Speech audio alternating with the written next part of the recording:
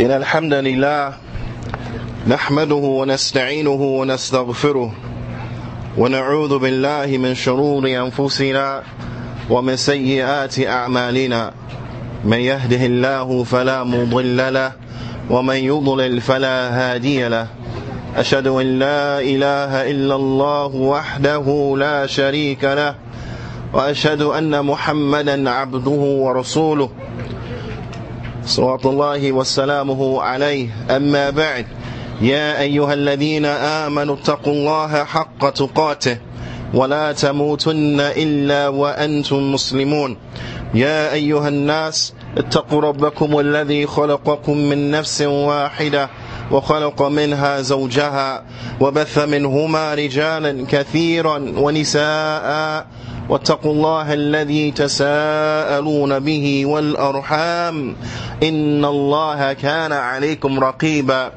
يا أيها الذين آمنوا اتقوا الله وقولوا قولا سديدا يصلح لكم أعمالكم ويغفر لكم ذنوبكم ومن يطع الله ورسوله فقد فاز فوزا عظيما أما بعد فإن أصدق الحديث كتاب الله وأحسن الهدي هدي محمد صلى الله عليه وسلم وشر الأمور محدثاتها وكل محدثة بدعة وكل بدعة ضلالة وكل ضلالة في النار ثم أما بعد يا عباد الله don't forget the Qur'an after the month of the Qur'an. The Allama Al-Hafiz Al-Hakimi Rahmatullah alayhi, he has some beautiful lines of poetry that are linked to the Qur'an. He begins these tremendous lines by saying وَبِالتَّدَبُّرِ وَالتَّرْتِيلِ فَاتْلُوا كِتَابَ اللَّهِ لَسِيَّمَا فِي حِنْدَصِ الظُّلَمِ.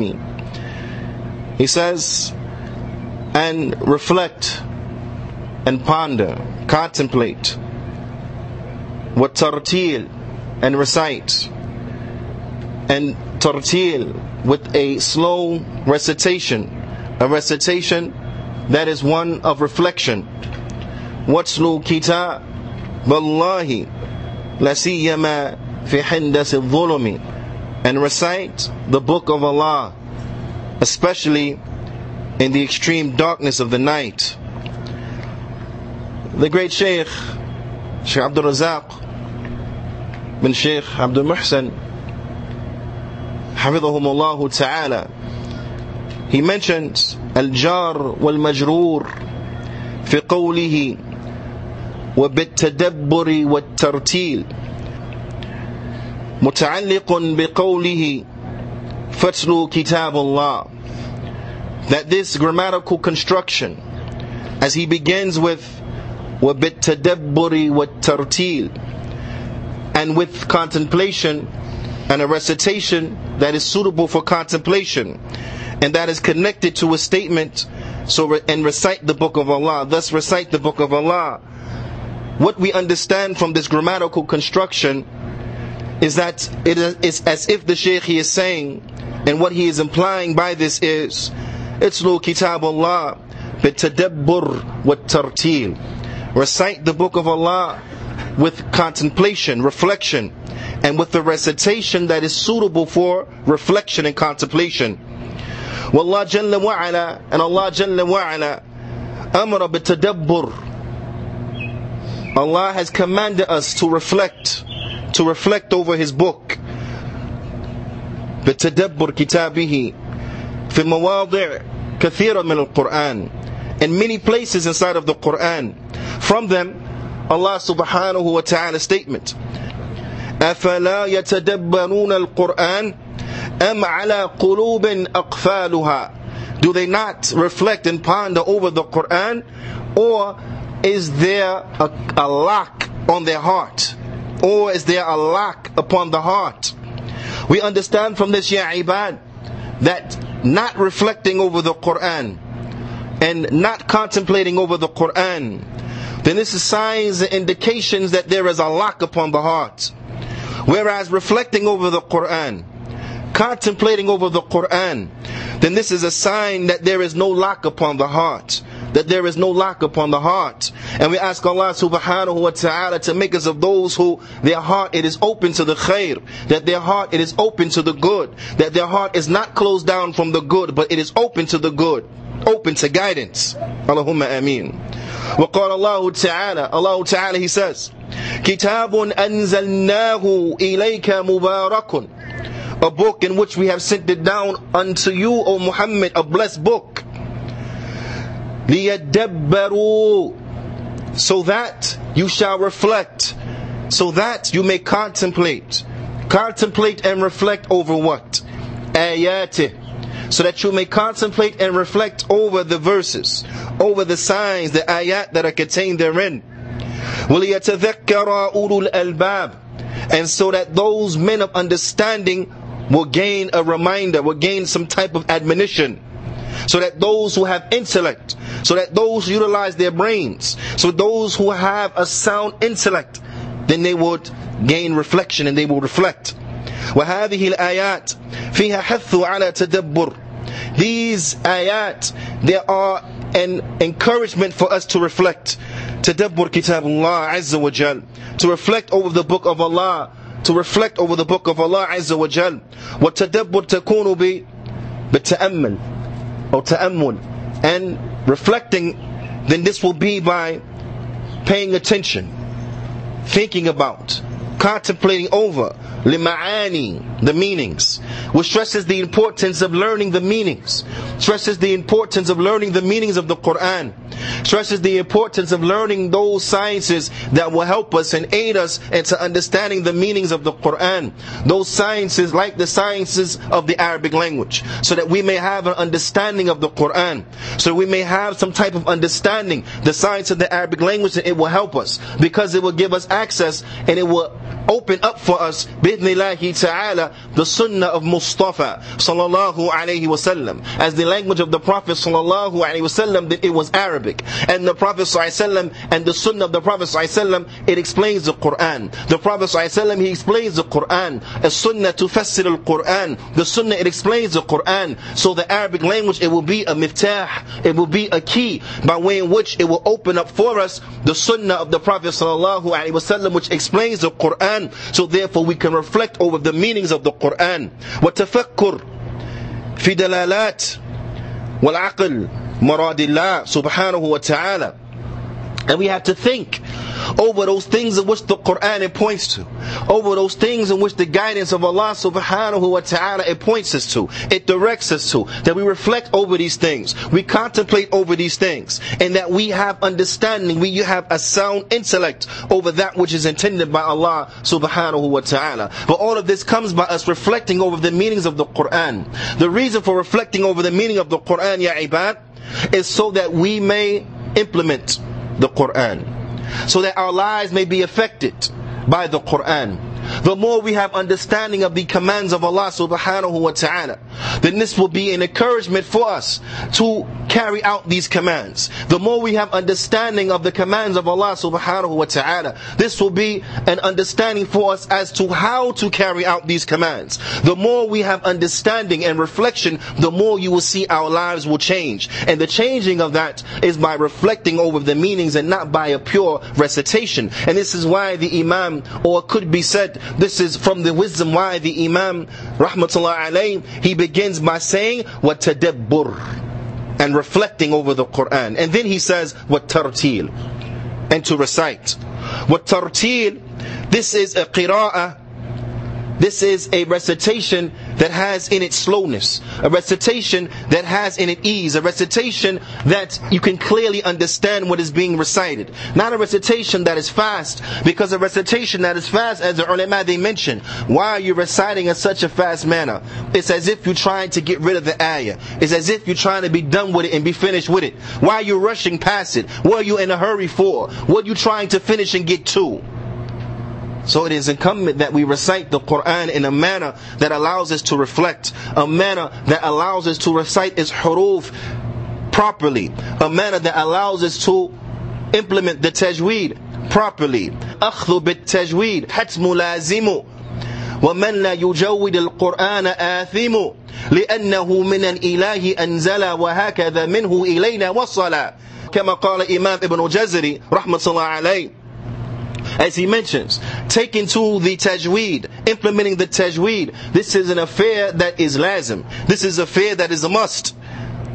And whoever does not implement the tawheed, or whoever does not implement the tajweed, whoever does not recite the Qur'an correctly, where he has the ability to do so, then he is an athim, he is a sinner. He is a sinner for not reciting it correctly, and he has the ability to recite it correctly. He knows how to recite it correctly. And then he explains why. He said, لِأَنَّهُ مِنَ الْإِلَهِ أَنزَلَ وَهَكَذَا مِنْهُ إِلَيْنَا وَصَّلَ. He said, because like this, the Qur'an, it came down from Allah. It came down from Allah subhanahu wa ta'ala with the tajweed. And like this, with the tajweed, it has reached us. So we have to have a concern to recite the book of Allah correctly. Allah subhanahu wa ta'ala, He tells us about the believing slaves, those who believe in Allah's book. As Allah ta'ala, He says, الَّذِينَ آتَيْنَاهُمُ الْكِتَابِ يَتْلُونَهُ حَقَّ تِلَاوَتِهِ. And that those whom we have given the book, they recite it as it should be recited. They recite it correctly. أُولَٰئِكَ يُؤْمِنُونَ بِهِ. These are the ones that they truly believe in it. These are the ones who they truly believe in it. So from that is to recite the Qur'an correctly. But also from that, because the Qur'an is not just mujarrad al-qira'ah, it's not just that we recite it and that's it, but that we follow it. That we follow it. And that also was understood from this ayah.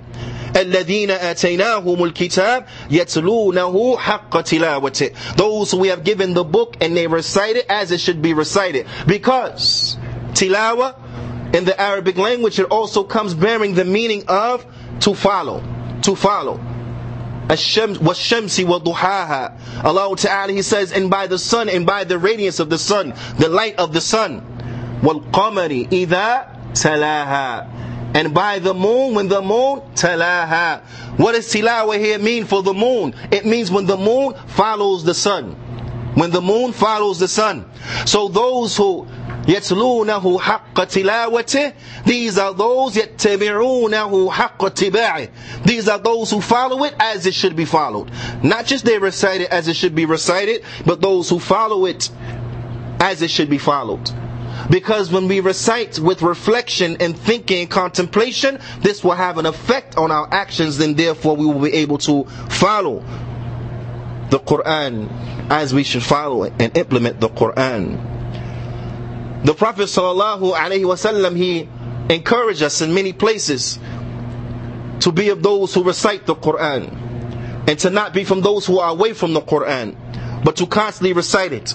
The Prophet ﷺ, he mentions مَثْلُ الْمُؤْمِنِ الَّذِي يَقْرَأَ الْقُرْآنِ, the similitude of the believer that he recites the Qur'an. مَثْلُ أُتْرُجَّ. It is like the example of a citron, which is a citrus type of foliage. Now, this type of foliage, the Prophet ﷺ mentions to us, رِيحُهَا طَيِّب. Its smell is good. It smells good. Citrusy smell, it smells good. وَطَعْمُهَا طَيِّب. And its taste is good. So this type of foliage, its smell is good and its taste is good. Naam. And this is the example of the believer who recites the Qur'an. This is the example of the believer who recites the Qur'an. You will find from him goodness upon goodness, goodness that has within it goodness. Naam. وَقَوْلُهُ عَلَيْهِ الصَّلَاةُ وَالسَّلَامُ. And the statement of the Prophet sallallahu alaihi wasallam, the Sahaba, to the Sahaba, showing us the superiority of the Qur'an, showing us the superiority of working for the hereafter, and that we should never let it, never allow it to be that which is hold back or is hindered by the dunya. We should never let our striving for the hereafter be hindered by our busyness with the dunya, because our striving for the hereafter is better than what the dunya contains. It's better than what the dunya contains. Many examples of this can be found inside of the Kitab and the Sunnah. From them is a statement of the Prophet ﷺ about the 2 raka'at of Sunnah before Fajr. Those raka'at that were light. Those raka'at in which the Prophet ﷺ, he recited in the first raka'ah, Surah Al-Kafirun. Those rak'ahs in which the Prophet ﷺ, he recited in the second rak'ah, Surah Ikhlas, 2 small chapters. The Prophet ﷺ, he would pray them very lightly. But with that, the Prophet ﷺ, he said, Rak'atay Fajr, khayru min dunya wa ma fiha, aw kama qala Nabi sallallahu alayhi wa sallam. The Prophet ﷺ, he said that the 2 units of Sunnah prayers before Fajr is better than the whole dunya and that which is contained therein. Likewise, we see another example from this. The Prophet ﷺ, he said, Ayyukum yuhibbu an yaghduwa kulla yawmin ila budhan, aw ila عقيق العقيق ويأتي منه بناقتين كوماوين.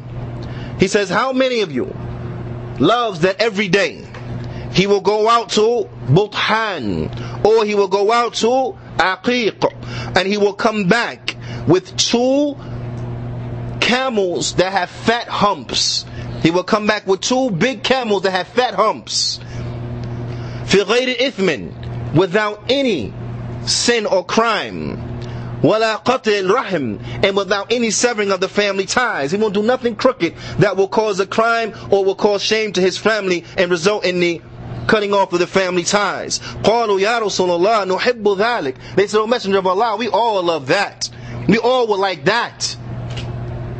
قال النبي صلى الله عليه وسلم أفلا يغدو أحدكم إلى المسجد فيعلم أو يقرأ آيتين من كتاب الله عز وجل خير له من ناقتين وثلاث خير له من ثلاث وأربع خير له من أربع ومن أعدادهن من الإبل. He said that whoever goes out to the masjid, whoever goes to the masjid and he reads 2, or he learns, he memorizes, he learns 2 verses, or he reads 2 verses from the book of Allah, it is better for him than 2 camels, and 3 is better for him than 3, and 4 is better for him than 4, and whatever it may be from the number of the camels. So however many ayat is recited, then that is better for you than you came back with a camel with extremely fat humps on his back. Hadith rawahu Muslim min hadith Uqba bin Amir. The Prophet ﷺ, he mentioned, because we have to be of those who work together upon good, those who come together and we aid each other upon good. Ta'awanu 'ala al-birri wat-taqwa. Allah Ta'ala says, and help and cooperate, help one another upon al-birr, upon righteousness and upon piety, taqwa. So we should be helping one another to learn the Qur'an, memorize the Qur'an, understand the meanings of the Qur'an, reading through the tafsir of the Qur'an, from the Salaf, the likes of Tafsir Ibn Kathir, reading from the tafsir of the ulama of Ahlul Sunnah, the likes of the Tafsir Imam Sa'di. So we have some understanding of the meanings that are contained therein, that we come together and we gather and we have this be the subject of our conversations, not who won this game, or who do you think will win that race, or who do you think will do this, or who do you think will get that, or the likes of what is spoken about and the like of that has no benefit for us at the very least, and maybe from speech that actually harms us.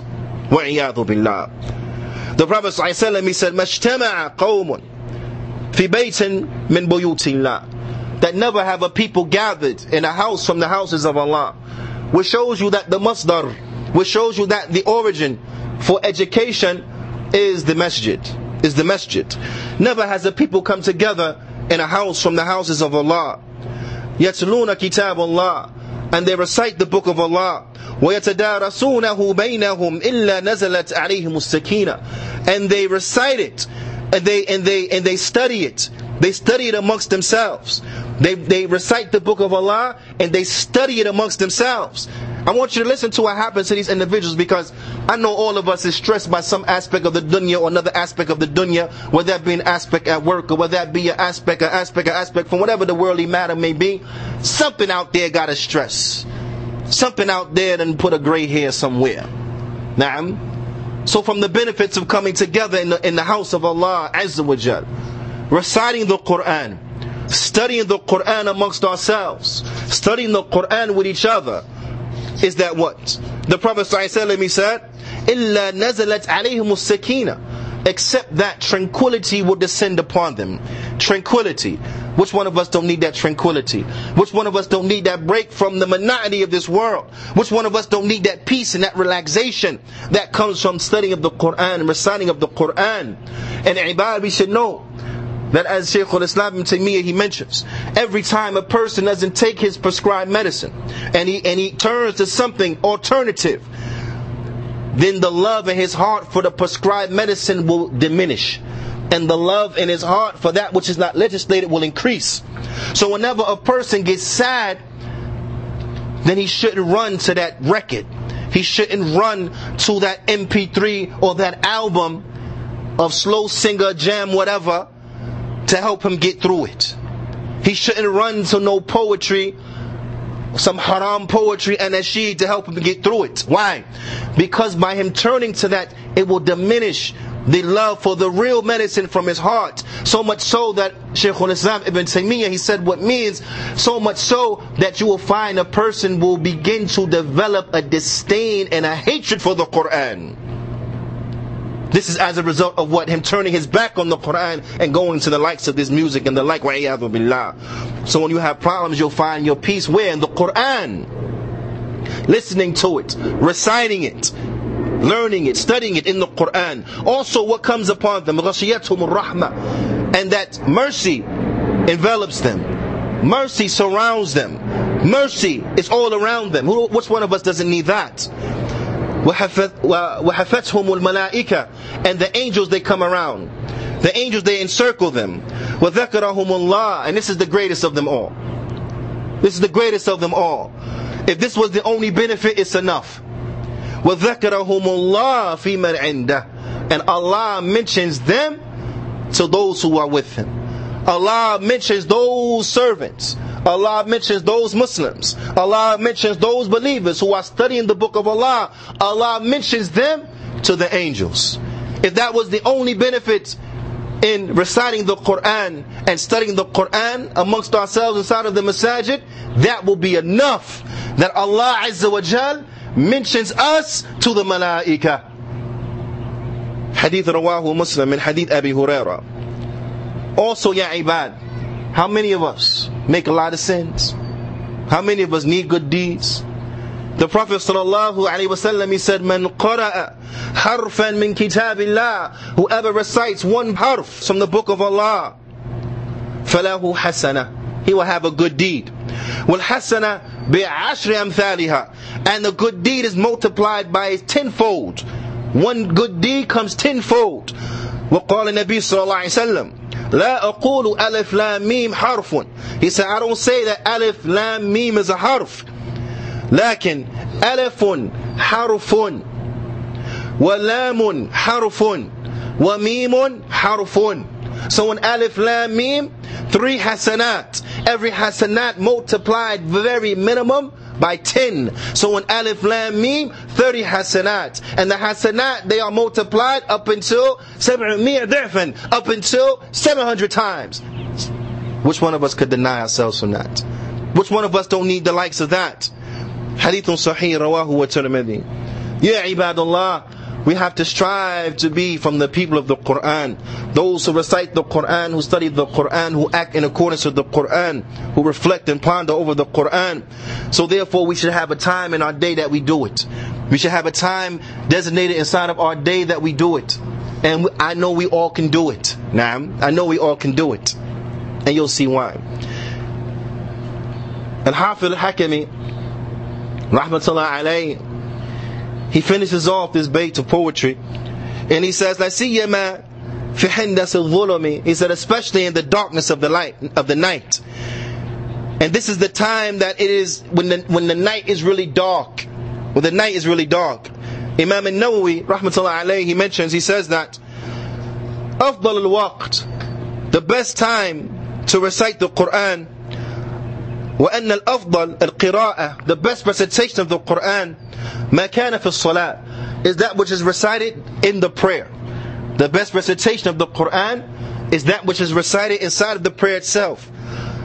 وأما القراءة في غير الصلاة, and the recitation in other than the salah, outside the salah, فأفضلها قراءة الليل, then the best of it is the reciting at night time.